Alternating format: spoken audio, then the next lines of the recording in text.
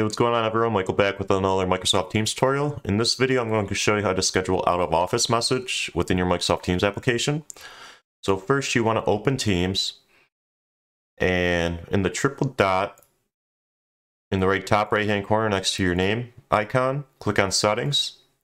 And then under the General tab, you want to scroll down until you see the out of office. So let's click on the Schedule button. And so let's say I'm out of the office until, a couple days, and I want to take a message.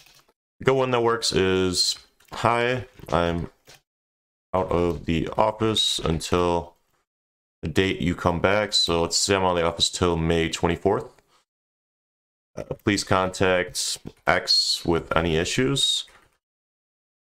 So I usually just put like a coworker that does a similar role with any major serious issues. This is a good message to use, but whatever you want to put, feel free. So you can send replies outside the organization if you have talking to outside members. I'm not going to check mark that. And if you want to schedule it during a time period, you can also do that. So let's say I want to schedule it for the 27th, because I'm going to be out of the office the 27th till 30th. You can do that here, and then during that time frame, when it comes around, it'll automatically send out that message to anyone that reaches out to you. I'm not going to do that. I'm going to click on Save.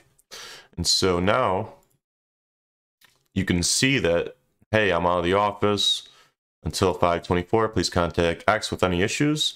This will show for all the users in your organization. And if you're available or whatever, it's still going to show that, hey, I'm available, but I'm out of office. You're busy.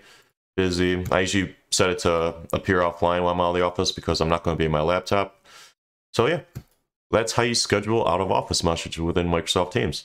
So if you like the video, feel free to like, comment, subscribe, and I'll be putting out some more tutorials on SharePoint, Teams, and Power Automate. And that'll be it for the video. I'll catch you in the next one.